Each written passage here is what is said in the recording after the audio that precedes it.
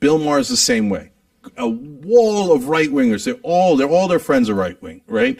And so now he's not independent. He doesn't do both sides. He doesn't have real. You think he's a right wing? Yeah, of course. You think Joe's right wing? Yeah, I do. Yeah, and so is he right of where though, Cenk? No, do I think he's right? Right of center or right of you?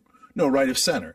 Okay, but Rogan. Okay, and Bill Maher too. You're saying again. He said Bill Maher is right of center. Joe Rogan has been on a streak recently and really in the last few years of just absolutely obliterating the left wing and the woke cult over there that Cenk Uygur is a part of. And in this video here, we have Patrick Bet-David absolutely going in on Cenk Uygur for calling Joe Rogan a right-winger, for saying that he is brainwashed by the right wing, and only stating the opinions that Joe Rogan has been stating recently over on the Joe Rogan Experience because it makes him more money, because it gets him more views, because Joe Rogan, of all people, who, what did he get, like over $100 million from Spotify? It might even be more than that from Spotify. Joe Rogan needs to change his opinions to make more money, of all people. That's projection if I have ever seen it. We haven't even gotten to the part and it's already pissing me off. Anyway, let's get into this clip here of Cenk Uygur getting heated and calling out Joe Rogan a right winger, and then Patrick Bet-David putting Cenk Uygur in his place. And he's surrounded himself with a wall of right wingers, and he's created a bubble. Bill Maher's the same way. A wall of right wingers. All their friends are right wing, right? And so now he's not independent. He doesn't do both sides. He doesn't have real. You think he's a right wing? Yeah, of course. You think Joe's right wing? Yeah, I do. Yeah, and so is he right of where though, Cenk? No, do I think he's right? Right of center or right of you? No, right of center. Okay, but Rogan. Okay, and Bill Maher too. You're saying again. He said Bill Maher is right of center. If you guys have watched my content at all, or if you've watched Bill Maher's content at all, you know for a fact Bill Maher is and never will be right of center simply because of one person, and his name's Donald Trump. Bill Maher's brain is so broken, he can never be right of center. Joe Rogan probably isn't even right of center, only on certain topics that are super touchy nowadays that are untouchable for the left. Like, you can't question these certain things, and Joe Rogan was brave enough to actually question them. So now he's a right winger to these lunatic leftists. It's crazy to me. It depends on the issues. So you can take an issue that Bill Maher is super liberal on and go, come on, you can't call him right wing, right? But I could show you 10 issues where he's just obsessed with cancel culture, and only from the left wing perspective, not the right wing perspective.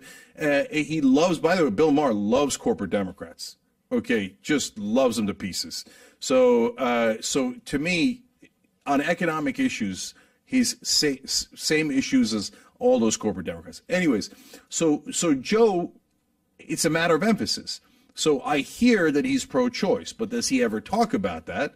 Almost never, right?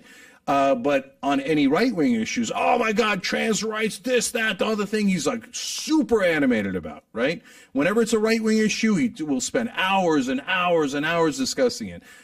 Because, dude, like, is this guy really this stupid?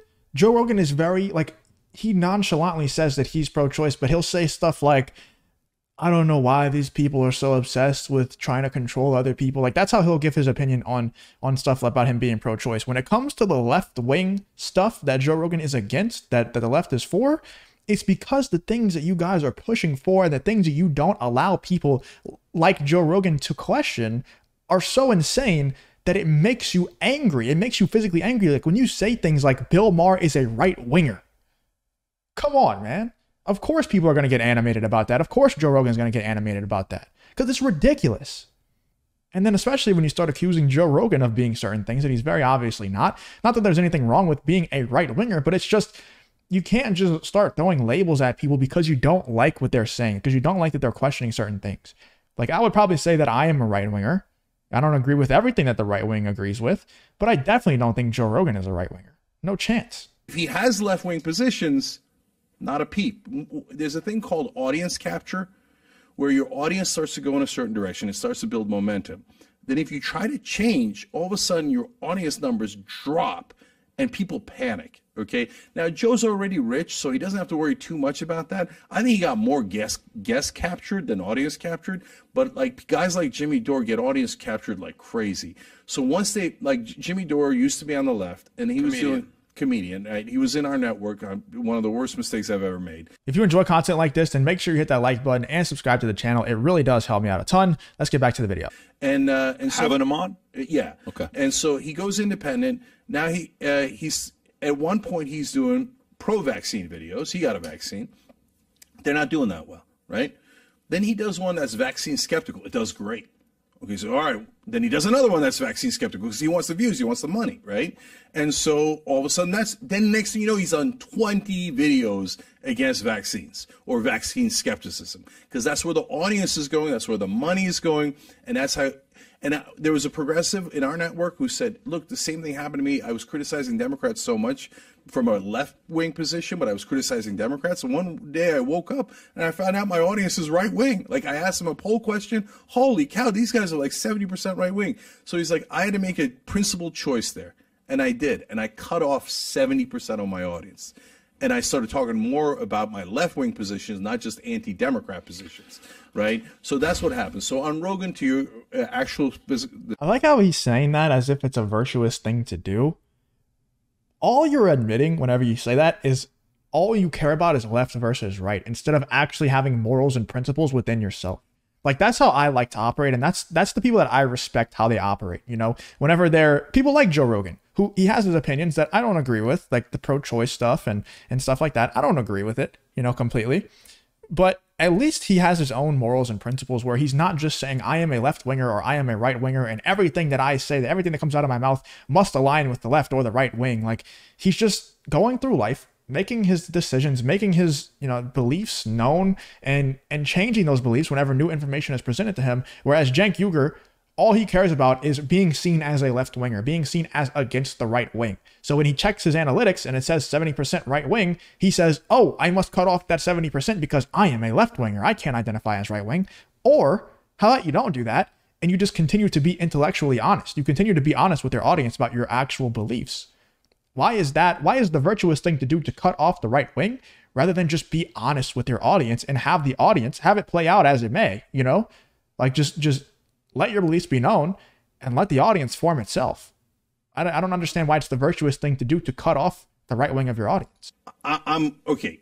A trained person is of course better, and by a lot, right? So, and a guy who's in shape as opposed to a guy not in shape by a lot. So I would do tons of training, etc., and I'd still be a massive underdog. Okay, but I'm a brawler. And so it's not just that I fought my whole life when I was growing up, etc. It's the will in you, right? So if he's going to beat me, he's going to have to beat me. He will beat you, though. Yeah, and that's fair. Yeah, and that's a fair conclusion to reach, okay? But my point is, I'm tired of people running over the left wing, okay? So if you're going to say we're weak, then fuck off and step in the ring, okay? So step in the ring ideologically. That is what I would greatly prefer. By the way, I did this with Michael Smerconish a long time ago on a HuffPost, right? He's talking shit about, oh, the wussification of America. And I was like, all right, bitch, then either get in the ring from a debate point of view or get in the octagon or whatever you want, right? Because you're saying we're wussies, and I'm saying I'll kick the shit out of you, okay? So you tell me, you know what, Mike? It's just so tribal, man. Like, he's saying, like, in general, the left are weak or soft, and he's like, Cenk Uygur specifically takes offense to that. If somebody says right wingers, even though I align greatly, like largely with the right wing, if somebody says right wingers are soft, I'm not taking offense to that personally because I'm not like that tribal about it. I have my own beliefs. I form my own beliefs that are outside of just right wingers believe this, so I must believe this. And it's embarrassing to see someone be that tribal with the whole thing. Like with the, you know, Joe Rogan is not 100% in alignment with me and my ideology, so he is the enemy, and I want to step in the octagon or the ring with him. Michael Smerconish did. He ran like a bitch, okay? And he went and cried to mommy, and he said, oh my God, he's threatening me. No, I said, look, I would never do it in the streets. That's nuts, okay? I'm 100% against violence. But you're not going to call us weak and get away with it. We're going to stand a goddamn post, and that's why the Young Turks are hated by the right wing, because we do not back down. We punch back. So the whole point there, Patrick, is rhetorical.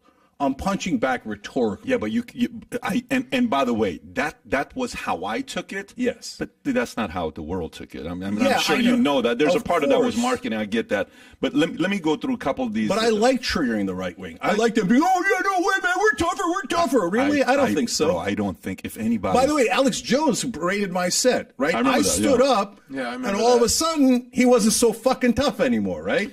So all these fake tough guys in the right wing. Joe is not a fake tough guy, though, bro. Okay. I get what you're saying.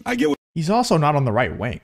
Like, it's just bro. It's the meatheads. It's the tribalistic people. They hear something that they disagree with, and they're like, "Yeah, and I stood up, and he backed down." It's like, bro, we're talking about ideas and politics. We're not talking about I can beat you in a fist fight or not. Like, come on, man. It's just ridiculous. What you're saying, but and in regards to him being right wing, like that is the guy said he would vote for Bernie Sanders. Yeah, I thought you guys had found common ground on that. He did, right? Yeah. And so that was like the last semblance of him being independent. Since then, he's gone completely in the other direction, 100% in the other direction. And by the way, he supported Trump. Trump's a lunatic. So, I mean, you can't say you're going to vote for... What do you mean he supported Trump? He said that look, if I'm wrong, I'm happy to retract it. But my understanding was he said he doesn't like either option, but between Trump and Biden, he preferred Trump. Oh, at the time. Okay. No, I think the way he said it, is he thinks Trump had a stronger way of dealing with things than Biden does. I don't think he said I would vote for Trump over Biden because he could clarify. By the way, why doesn't he clarify? That's such an easy thing. I think he does. Like Tucker won't say whether he took the vaccine. Why don't you just say it? What's wrong with you, right? Yeah. Joe, who'd you vote for? What's the big deal? I mean, you do it. And he definitely didn't vote for Donald Trump. I think that's well known. And Joe Rogan hasn't been pro-Trump until they put Joe Biden in office because of how horrible Joe Biden has been. Joe Rogan even said previously that he wouldn't have Donald Trump on his podcast, on the Joe Rogan Experience. Joe Rogan has said that multiple times, and now recently he's becoming more and more accepting to it, only because the left has gotten so insane that he is not welcome there anymore because of people like Cenk Uygur and what he's saying here to Patrick Bet-David over on the Valuetainment Podcast. See, it's stuff like this that just pushes people like Joe Rogan who have common sense within their brains away from your movement, and saying that if you disagree with me, you won't step in the octagon with me. It's like, come on, man. You just sound like an absolute idiot. Anyway, let me know in the comments what you're thinking about Cenk Uygur's appearance over on the Valuetainment Podcast, on Patrick Bet-David's podcast. If you did enjoy the video, please leave a like, subscribe, all that good stuff, and hope to see you guys on the next video.